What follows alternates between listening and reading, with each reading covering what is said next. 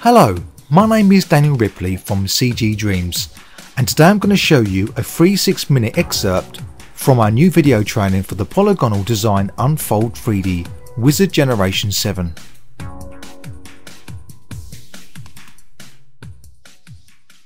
The first thing to look at is the viewports. You can see that we've got two, one on the left and one on the right. The one on the left is where you'll see your 3D object in, and the one on the right is where you'll see your UV layout. You'll also notice that we've got these toolbars to the left and the toolbars in the middle.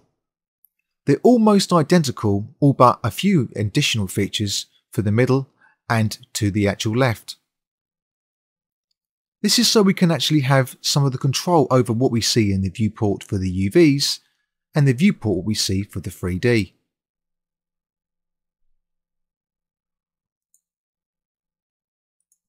To the left and to the middle of the viewport, you can see that we've got these tools, and lots of them are repeating from the left to the right.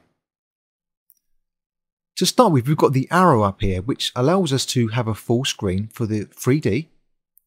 Clicking on it again brings it back, and a full screen for the UV. We've also got these different view types, like we've got the flat polygon, wireframe, and solid with wireframe. We've also got the checkered and the number checkered, so it's easy to identify different areas on the model and where they are between the UVs and the actual 3D model itself. We've also got this one with the question mark, and this is so we can load a custom texture for this model. This can be found and loaded from the Files menu. Load user texture.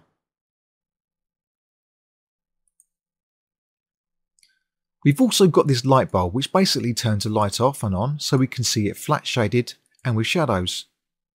We haven't got this option for the UV for obvious reasons, because it's flat. We've also got these two icons here, which is an F key to center on the last selection of the polygons, edges or verts, or we've got this one here to reset the view. You've got exactly the same selections and tools for the UVs as well. In addition to what we've seen for the 3D tools, we've also got this one here. We can switch on and off the background.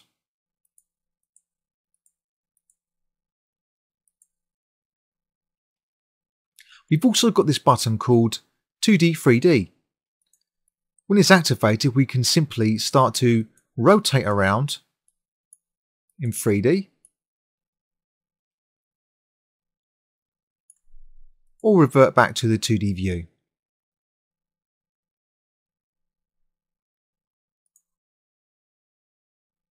At the top of the user interface, we've got all of these buttons along here, which correspond to a lot of the features found in the drop-down menus.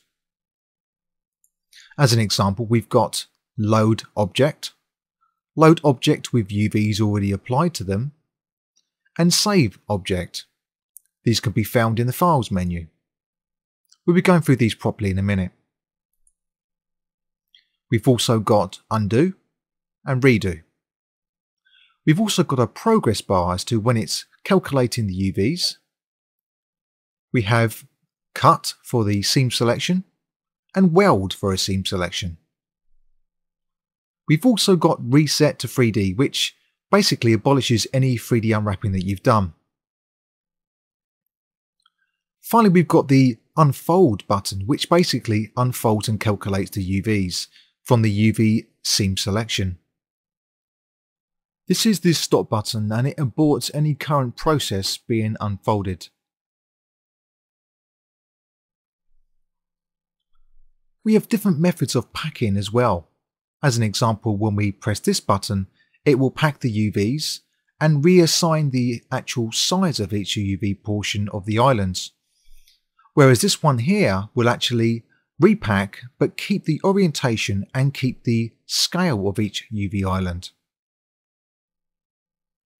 In here we have actually the settings for this, for the packing.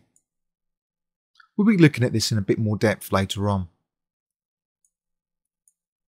We also have the symmetry, so we can work in symmetry. Note that your model must be 100% symmetrical for this to work effectively.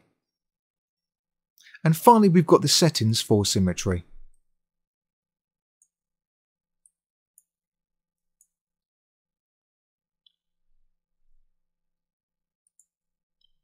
To the right of the interface, we've got Edit Mode, Selection, and Constrain.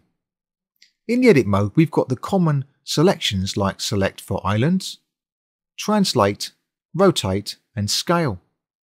We've also got this feature called the Density Map Brush. These four can be selected between F1 to F4, and the Density Map Brush could be selected with Shift and F1. Moving down to Select, we've got the common selection component types like points, edges, polygons, and islands. These selections can be between the F5, F6, F7 and F8. We've also got the Clear Space button, which clears any current selections like polygons, edges and vertices. We can use a spacebar also to activate this. We've also got, found in the selection type mode here, the edge shortest path, which will basically connect one selection to another A and B points. We've also got edge loop selection as well.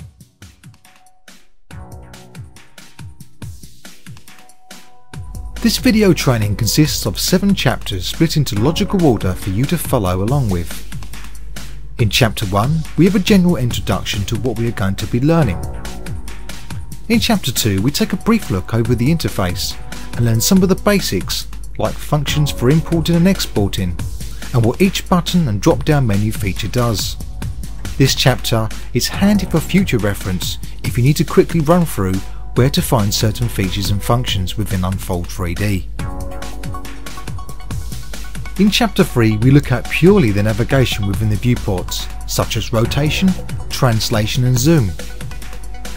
In chapter 4 we look at all the methods we have at our disposal for selecting component types like polygons, edges and vertices.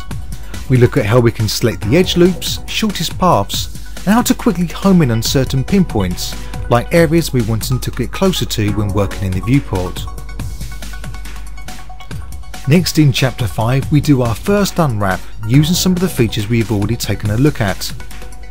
Here we unfold the human head. In chapter 6 we utilise all that we've learned so far and put our newly learnt knowledge into unwrapping a full character, which allows me to show the rest of the features such as constraints, pinning, optimising and relaxing, and much more. The intention of this chapter is not to instruct on my method of scene selection or how to unfold a character, but to demonstrate the tools and features that open up the full potential of this software. Finally, in chapter 7 we look at what's been added in the latest version 7.2.